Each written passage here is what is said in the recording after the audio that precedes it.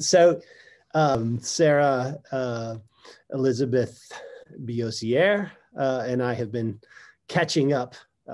She's the class of 2010, Greenhills class of 2010, and she and I have been catching up for the past 10 minutes, and now we're going to begin the part of our conversation that will involve you and your learning from Sarah and hearing a little bit about what she's doing, and also beam with pride with me as Greenhills people and having people like Sarah out in the world. So it's nice to see you, Sarah.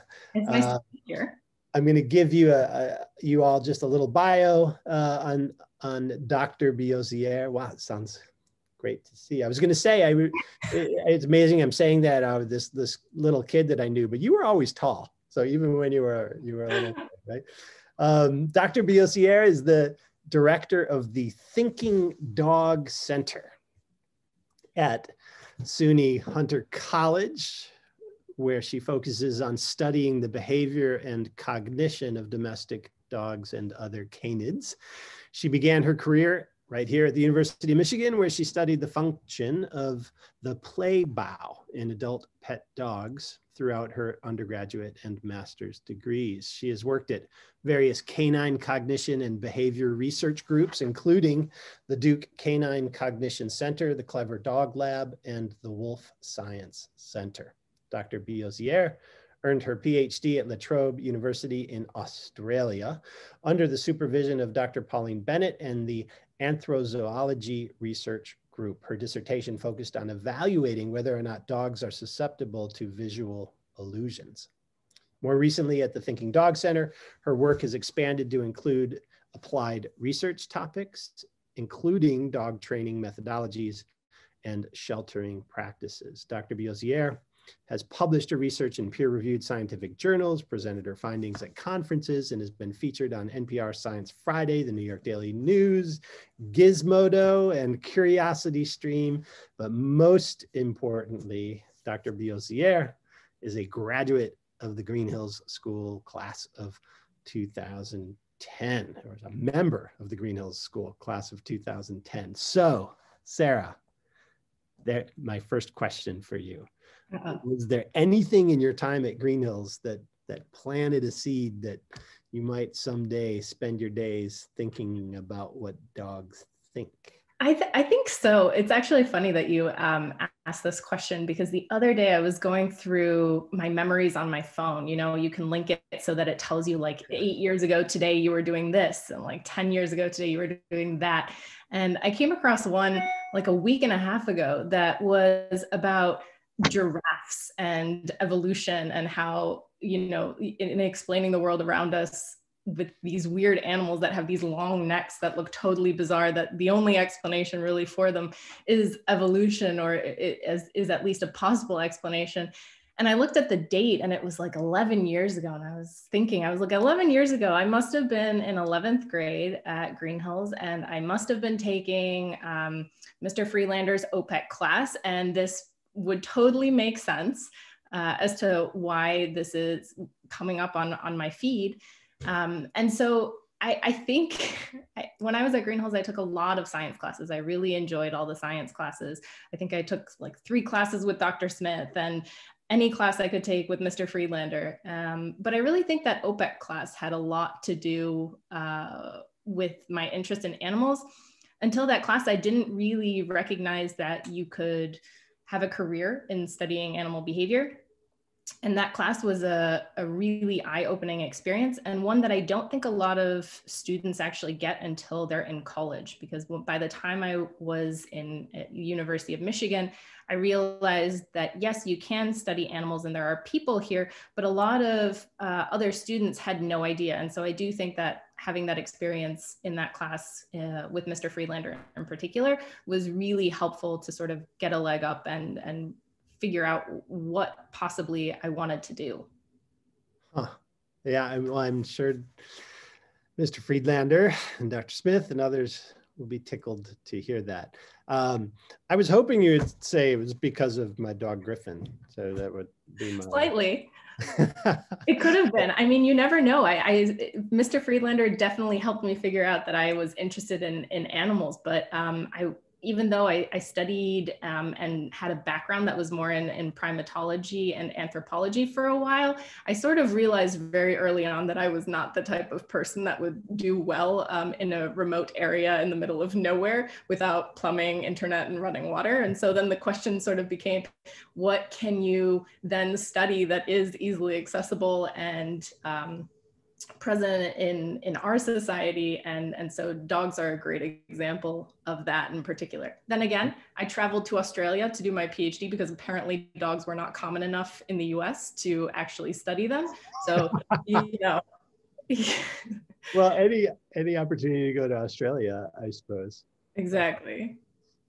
Hey, the Thinking Dog Center. First of all, any place I want to be is a place where they have thinking dogs. Can you tell us about the center and also your work there? Yeah, the center is one of the newer dog cognition and behavior research centers. So there's a lot of them spread out across the US. Some of them have been around for 10 years, others are newer, and we are one of the newer ones.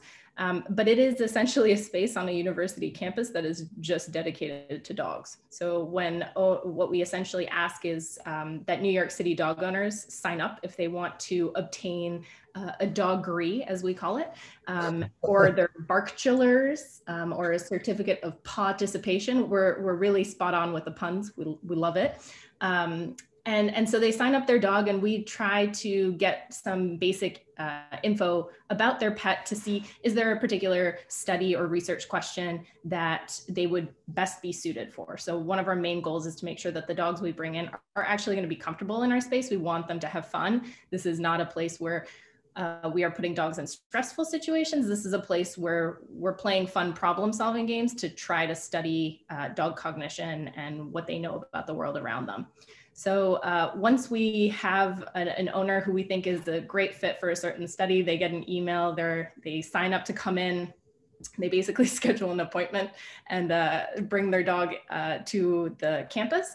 And they have this great hallway and building space that's like decked out in dog art. We even had a graffiti artist who would tag buildings I think in the early 80s around New York City, who came in and tagged 100 and some plus graffiti dogs for us. And then they come in and they're the only dog there. And there's a couple of undergrad and master's students that get to hang out and play with the dog, and the dog gets comfortable. They settle in. Many of them kind of think maybe that this is like a weird vet's office. They're kind of like, where's the catch here? Like, it smells like other dogs. You've kind of got the flooring of the vet's office. Like, what's going to happen to me next? But they quickly find out that, we're just there to play with them and engage. And then we start our study. And depending on what study we're running, it can vary what the dog's doing. So sometimes we have kind of special fences or gates where dogs have to kind of figure out how to navigate around them. And we're interested at what strategies they use to navigate certain barriers. And if there's food that's like right in front of their face, but isn't attainable, can they separate themselves from that and take a path around? And then we also look at other questions about, do dogs sort of ask for help, and how do they do that? Especially if they have a treat or a toy that's in a container that is locked and they can't actually get in it, how long do they try to persist to open up that container? Or do they essentially just sit down and stare at us and say, hey, can you open this? Like, I've got some paws. I need thumbs. So those are generally the types of studies that we do at the center. Yeah. But we also do stuff outside, in zoos, at animal shelters, in training schools, all that fun stuff. So I'm curious that question, do dogs ask for help? Like my initial response is, of course they do, right? Even, she whines at me. My dog whines when she wants to go out. She carries my boots around when she wants to go for a hike. Like is that asking for help, or is that what's going on there? Yeah. So dogs are particularly interesting from a cognition and from an animal behavior perspective, for a variety of different reasons. But one of the big reasons that is relatively unique, is that they tend to really understand human given social cues, and they can use them and figure out kind of what we want, which is amazing, right? Because if you think about it, your dog is essentially then understanding the equivalent of like human referential language, or something, and interpreting that and using it to kind of figure out what comes next. And so this is something that, when you ask dog owners, like, does your dog, if you point to something, does your dog follow that point? Many people will say yes. And that seems like such a simple skill, but following pointing is actually something that our closest living primate ancestors are not necessarily the best at.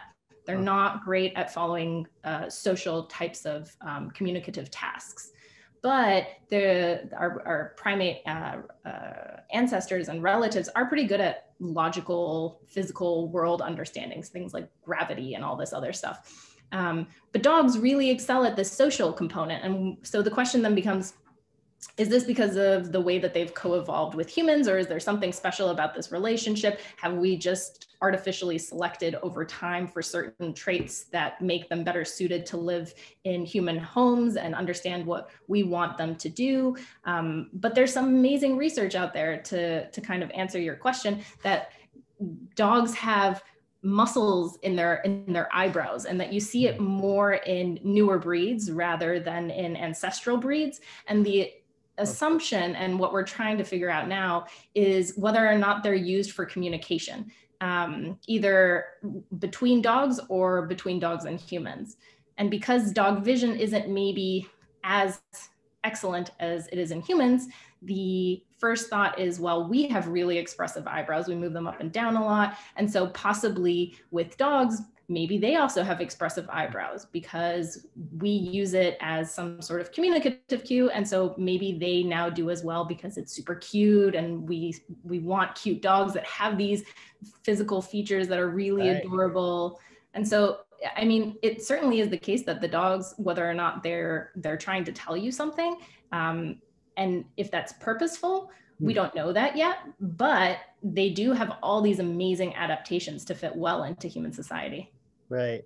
So, over the years, one develops sort of theories, whether things I've read, and then I just repeat them. And so tell me how ridiculous this is, or am I saying the wrong thing? Or, my understanding of the way in which dogs evolved to be what I think are the only animals with this kind of relationship, right?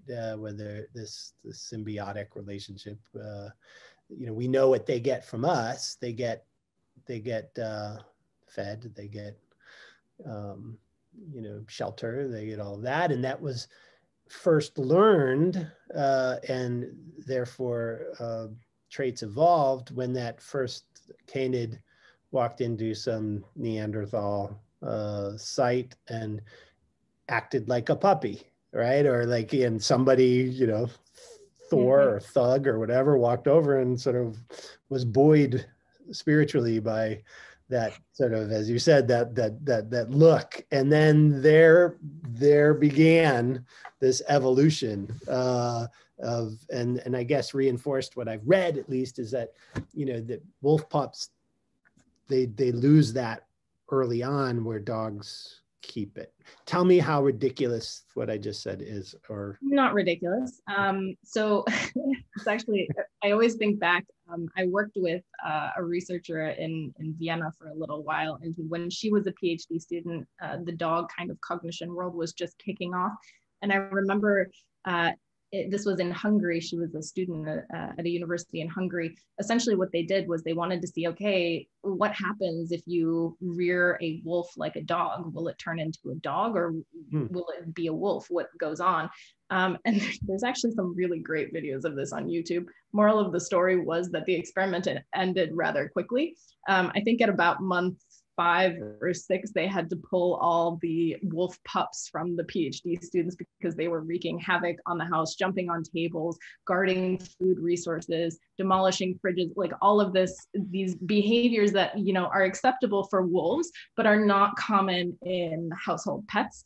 And they had a lot of difficulty in trying to mediate them. So certainly there are some weird, I say weird, but they're actually probably very cool features that make your dog very unique, that are not just experience and learning based, but also probably have to do with the underlying genetics and their evolution that don't really, you don't really find in wolves.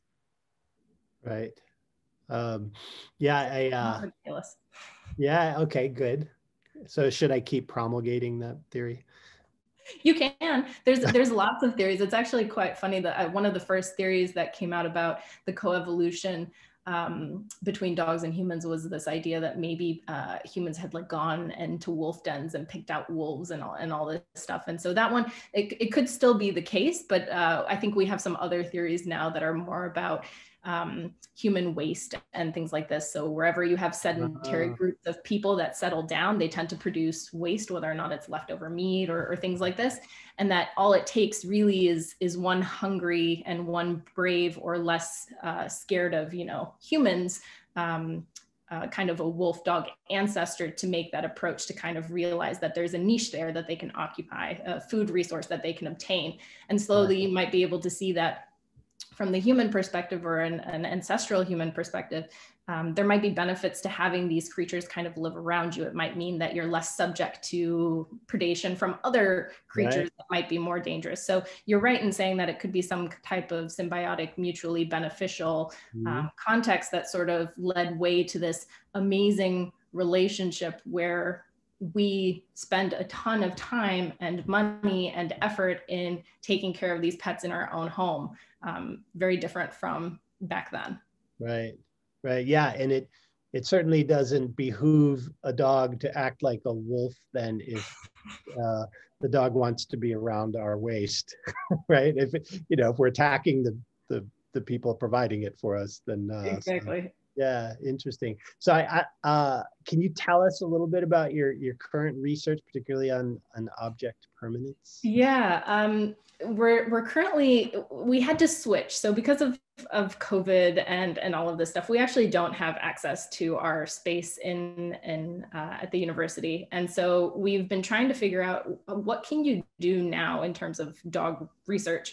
And actually, one of the things that you can do is you can ask people to be community scientists. You can come up with experiments that are designed to happen in the home, and you can ask people who are dog owners to see if they want to spend an afternoon trying something out with their dog, engaging with them, hopefully in what we believe is always an enriching experience, and then submit videos and data to us so that we can see how their dog did, and it can add to this collective pool of research. So that's kind of the lens and the framework we've been using recently. And the study that we've been focusing on for dogs at the moment is based off of this what the fluff viral trend that went around social media. I think it's about 1.5 years ago now. And it's this trend where you stand in a doorway with a blanket and you do these things, we call them peekaboos. So you stand in the doorway with the blanket and you kind of look at your dog, show them that you're there, and then you put the blanket up a little bit higher, you drop it, and while it's dropping, you move out of the door frame so that your dog thinks that you've magically disappeared, but you know, you're really just behind the corner. And so this viral trend went around, and you saw these funny reactions online of dogs being like, huh, what's happening? Like, where's my owner? What's going on? And so we thought, oh, this would be perfect. We can study object permanence and violation of expectations in dogs using something that's pretty simple to do in this way that owners seem to like to engage with their pets. And we're still collecting data for it. We've seen some pretty funny videos. The best part about community science is that owners can then tell you what happened and what went wrong. And so we've seen some great examples that people have sent us of, you know, the dogs standing there, the owners doing their peekaboos. And then when they're ready to drop, the dog just sits down and, you know, starts to pee mid test. And they're just like, what do I do now? Like, how do I help science? And it's like, that's okay. You know, this is a response. We didn't, it's one that was unexpected, but we still got a response. So great. So that's what we've been working on and conducting. We don't have results yet. So it'll be interesting to see what's going on there. But I think the best way I can think about explaining object permanence is this idea that when objects disappear, do they, or if they kind of go behind something, the question is then, did they really disappear and they're no longer there, or are they hidden? And this is a phenomenon that you have different stages of object permanence. And so you have kids who will develop this understanding over time that no, objects don't actually go away. They are just kind of hidden. So that's like when you do peekaboo with babies, sometimes they react like really startled. Then the question is, do they really think that you're totally gone when you do this, or what's going on? And so in dogs, I always like to say that the best example I can always think of are these personal anecdotes, which they're not scientific, but how does your dog react when a tennis ball goes under the couch and they can't necessarily see it? Do they still persist at trying to get to it? Or do they act like, oh, it's gone now, can't do anything about it? And so while there's some disagreement currently about what level of object permanence dogs display, I think it's pretty safe to say that they have some capacity of object permanence, but whether or not it's as complex or to the point of humans, that's kind of where we're at, trying to figure out what's going on. Well, interesting. I mean, it makes me think or ask the question then, you know, we're talking about object permanence, or we seem to be talking about object permanence from our perspective with our sensorial experiences and capabilities and limitations. For a dog, if my understanding is that essentially their sense of smell is, you know, dominates. So where does that come in? You know, sure, you can put a blanket in front of a person, but the dog might still know you're there because they can smell you. Or for the dog, the tennis ball goes under the couch. Yes, the dog can't see it, but unlike us, they know it's there because they can smell it. Is that? Yeah, so dogs do have an exceptional sense of smell. And what's very interesting is that the majority of dog cognition experiments have actually come from the primate literature. So what we've been doing for the last 20 years while we've been studying dogs is taking these cognition tasks that were essentially developed for primates, and we've been applying them to dogs. And that means that 75% roughly was the last estimate that I read of these tasks are visually based. Right. And so certainly you have a problem there, right? Which is exactly what you're noting, that you may have species specific tasks that are required for dogs that differ from what's expected for primates. Primates are pretty visual, at least most of the great apes are pretty visual. And so it makes sense to kind of use the visual system to evaluate some of these questions about cognition. But then when we apply these tests to dogs, it's not necessarily clear, especially in instances where you don't have a robust finding or a clear answer to your question or your scientific inquiry about, you know, are they actually falling for this, or are they demonstrating evidence for this, or what's going on? Is it then because the test was not adequate and not suitable, or is it actually then a representation of a dog's inability to understand what's going on around them? So it's super important that we do evaluate species specific assessments, because otherwise we won't disentangle that. Sure, that makes sense. So, you know, you had mentioned you had likened a dog's, you know, approach to, or at least experience with object permanence to a baby's. And we asked some of our Greenhills psychology students who read up on you and watched some of your videos and learned a little bit about the work that you're doing, and what questions do they have for you? And one of them is exactly the right question, is, you know, does the development of object permanence in dogs occur in the same manner as it does with human children?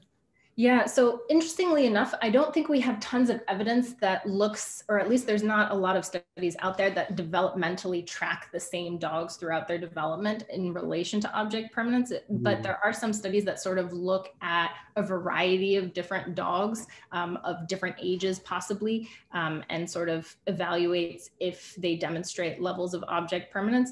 It's kind of it's a great example actually of science at work, the study of object permanence in dogs, because the original researchers who started asking this question actually stated for a while that that dogs did have a human-like, or at least a very high level of object permanence. And that was pretty remarkable at the time, and people were very enthused and excited about that prospect. And the original researchers from that article then started digging into this question further and further and further.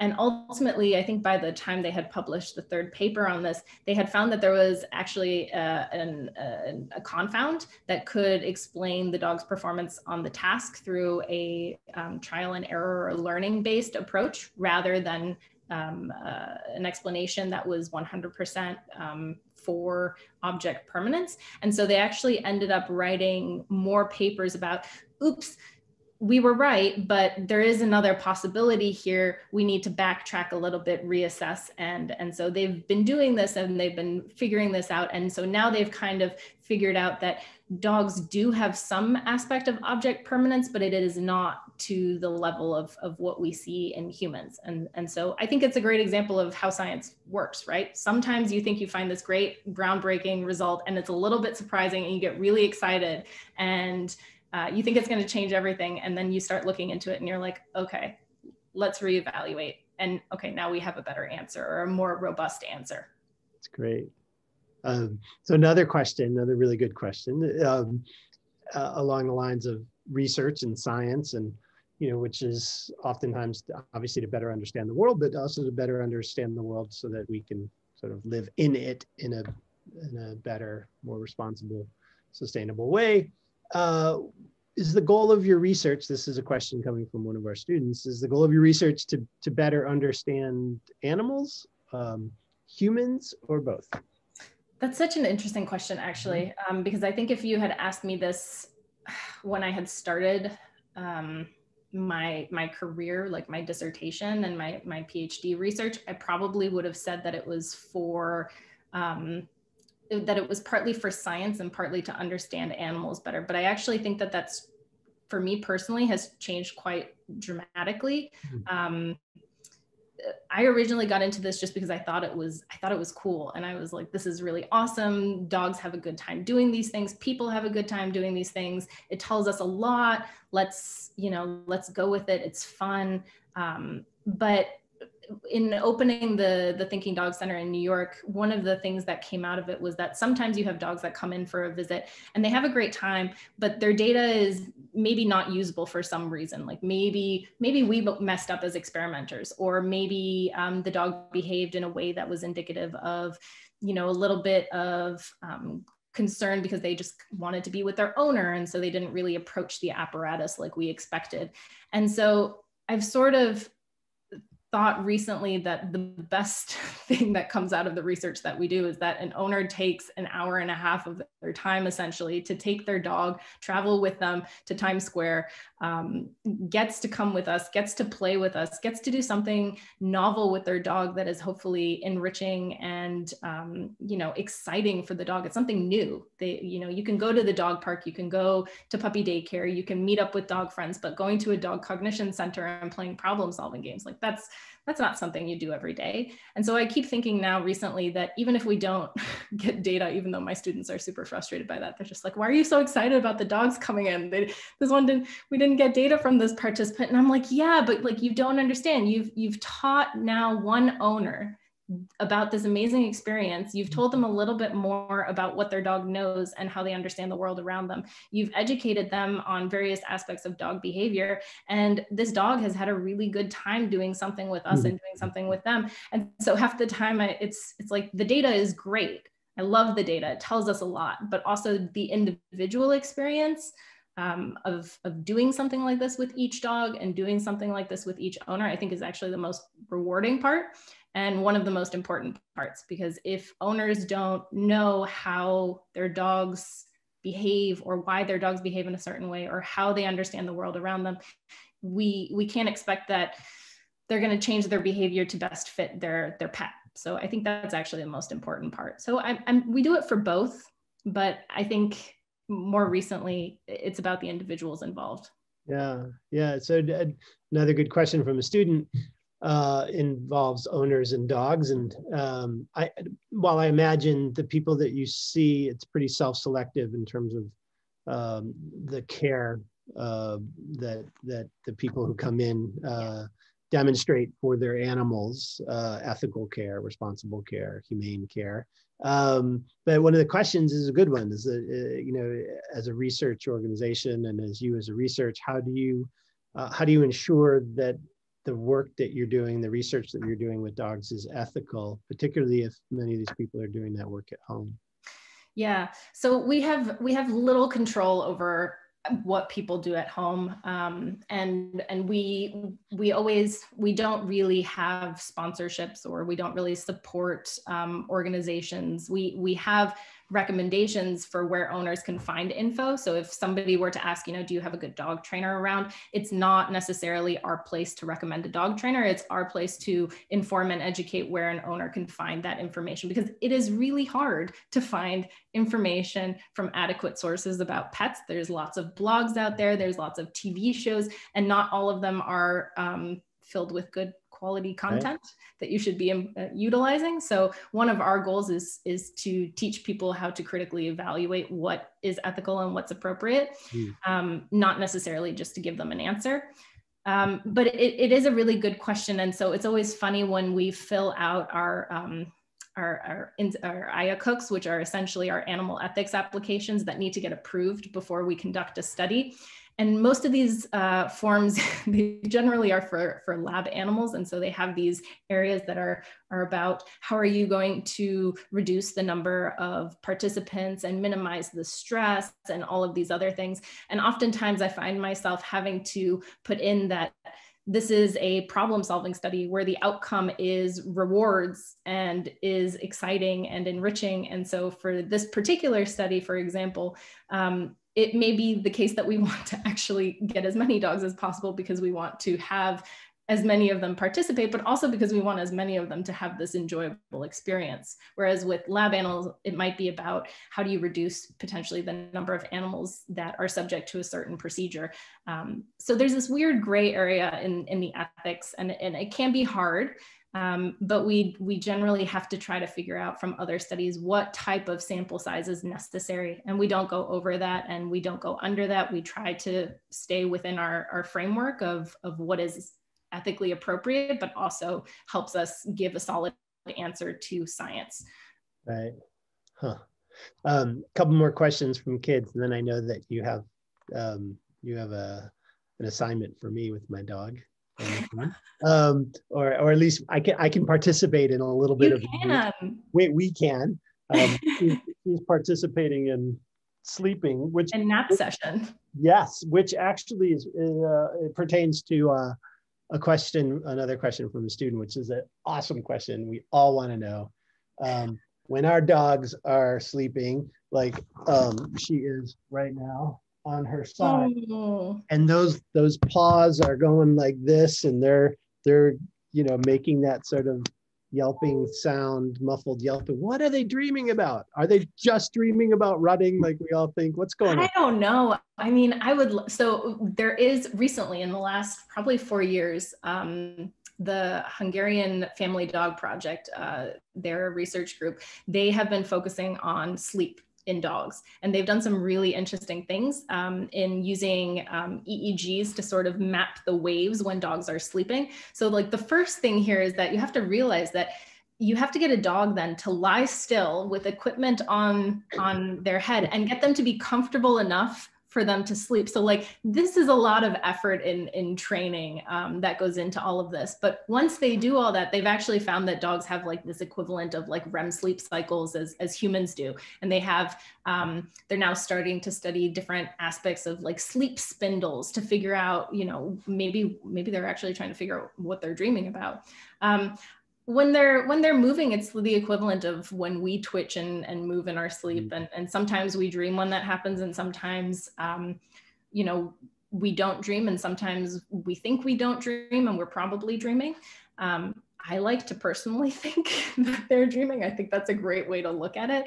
I also think that a lot of these comparisons that we make between humans and animals, they're not a does an animal have it, yes or no? It's more of a spectrum. So it's very likely from an evolutionary lens and a perspective that you see foundations of the same mechanisms or behaviors or explanations underlying given phenomenon that just vary on a spectrum. So are they aware then that they're sleeping? Maybe not, or that they're dreaming while they're sleeping. Are they aware of that? Who knows? We are, but maybe they aren't. I don't know. But I like to think that they're still dreaming. Yeah. Nice. And my daughter, of course, she has these whole narratives about what Kylie's doing when she's sleeping. You should write a storybook about it. Probably should.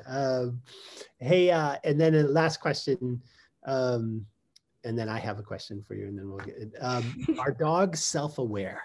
And then how do we know? Such a good question, and literally the question that plagues dog cognition researchers and probably will for the next, you know, at least 30 years, we'll see. It's a hard one. So far, we have very little, we have some evidence that dogs might be self-aware. I just don't think it's super convincing yet. Personally and anecdotally, like I said before, I'd love to think that they're self-aware. And I do think that you can see some aspects that, at least anecdotally, that can help us, or that might suggest that they are.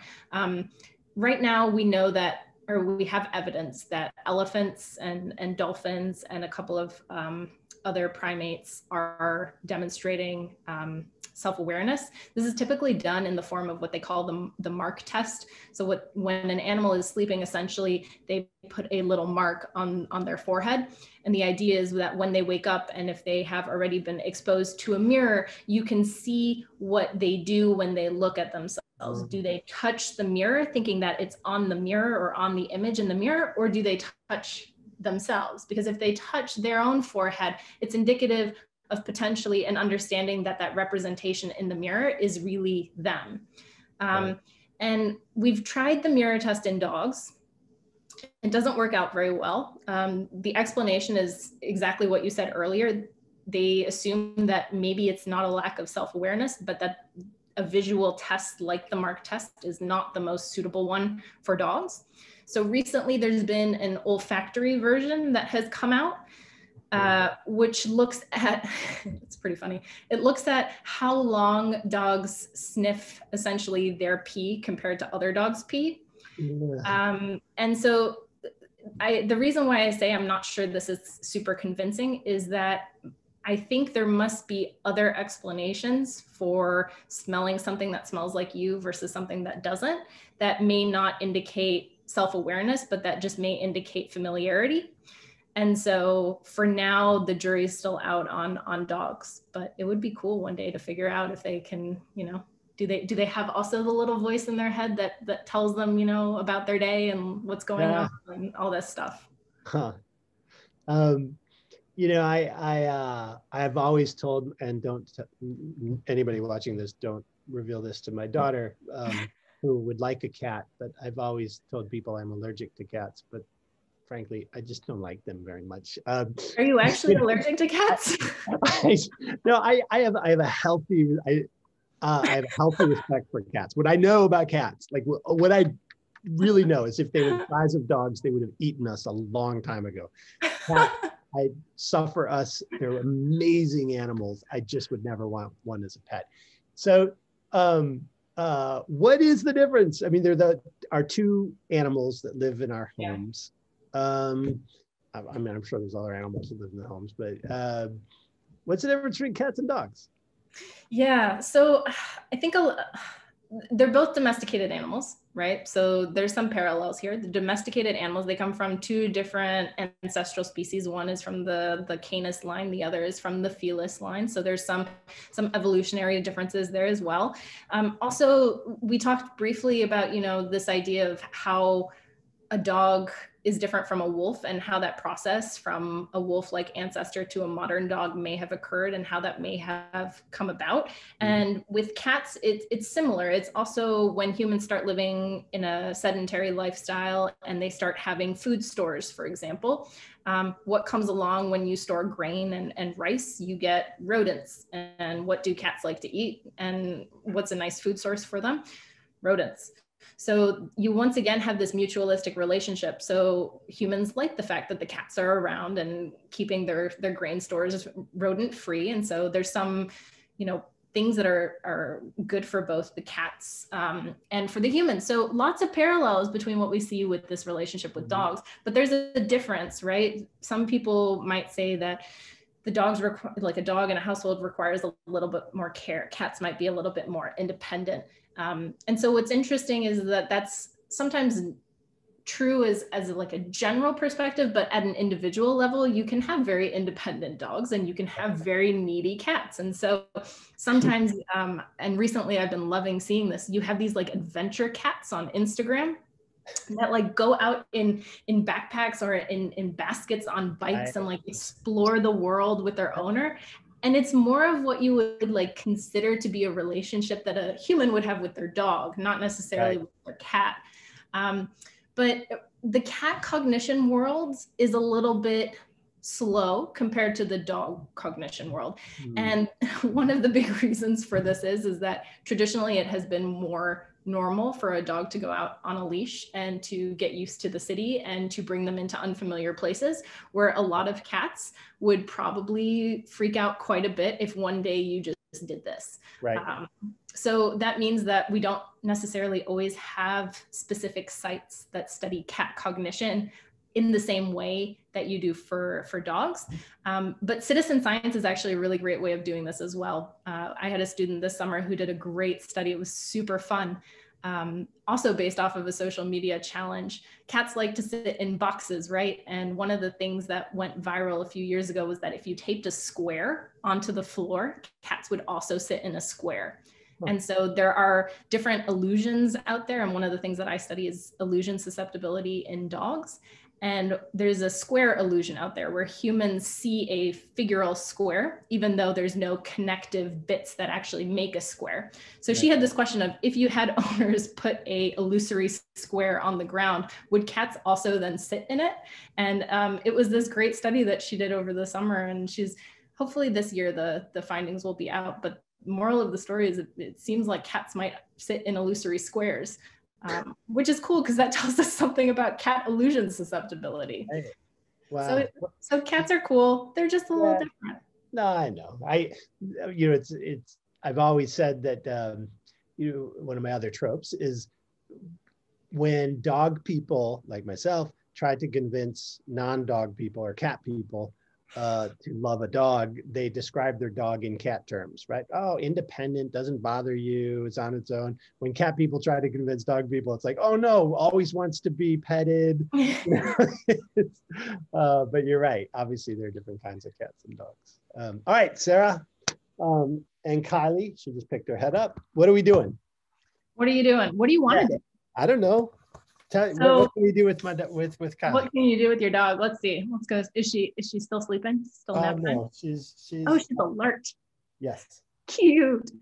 So one of the things that we can do is, do you have any cups there or something fun, like a coffee mug or something? Yes, I'll get a coffee mug.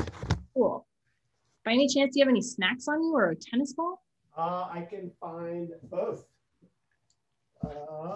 I even see a baseball under the chair. Baseball, yep. All right. Does it need to fit in a cup? Does it fit in it? It does. Cool. Is that good? Awesome. Yeah. So one of the things that you can do you have another coffee mug by any chance? Another coffee mug? I'm using a Greenhills coffee mug. I love it. Yeah, I'll get, we'll send one to you. Hang on. Yes. She's ready. She knows what she's doing. Yeah. She's like, no fooling me. Perfect. And they're identical, even better. Science loves when you have 2 cups. Okay. So she's so ready. So what you can do is you can put those cups on the ground and don't show her where the ball actually is. Just flip them upside down really quickly. Okay. All right. We're going to do this. All right. Oh. All right. You ready? Okay. She problem solve it already. Okay. Perfect. Now, what you can do is when she's kind of paying attention to you, if you remember which one you put the ball in, point to that one for like a couple of seconds and then remove your finger from it. Okay. So what am I doing again? So does she know how to sit? Oh, she just... she did it! All right, Kylie, come here, sit. Okay, Kylie, sit. There you go. All right, what are we doing now? So point to the one that has the tennis ball in it. And when you're done, say, okay. Okay. Kylie, okay. Kylie, come here. Okay. Okay. All right. And flip it over for her. Kylie. Yes, good job. All right, let her have that for a second and we'll do it one more time. Okay. Now you can try it in the other cup, see what she does. So now I put it in the other cup? Yeah. Perfect. All right, same thing. You're gonna point to one a couple of times and then remove your point. Point to the one with the ball in it? Yeah. Kylie. Come on, Kylie. Okay. Kylie. Okay. She's like, I just love attention. No, she does. Oh, so she picked the last one that she got. So you can flip it over for her and there's no tennis ball in there. So what we're doing here is essentially like a parody or like a different version of one of these referential communication tasks. And when you do this multiple times over and over again, you'll get a result for Kylie that will tell you whether or not she's following your point, yes or no. And the idea is that dogs are actually really quite good at this. So when you point to the container that has the tennis ball in it, odds are is that she will start going to the one that you point to. What's cool though, is that she went to the one where it was in originally, right? So she kind of booped the one where it was in first, which is telling you that she's not using your cue. She's actually just using her memory. And that's another strategy. I mean, if it was there last, why wouldn't it be there now? So different ways. There's no reason why my dog shouldn't be like my children. They don't listen to me. They just do whatever they want to do. You can always try it at home and see maybe she follows one of the kids' cues better and is really, spot on with following them. Yeah, there's food involved with that. There actually is a paper that came out this year about adolescence in dogs, and they do find that teenage dogs I think my cat has the zoomies right now. I don't know if you can hear that, but he's rampaging. But there's this paper about dogs having this adolescent period where they stop listening to their owner, but they'll actually listen to a stranger. So it's not that when you say sit and your dog refuses to when they're about 7 months old, that they can't sit. They'll listen to the stranger. They just won't listen to you. Oh, interesting. They're testing. Yeah, it's like that teenage rebellion.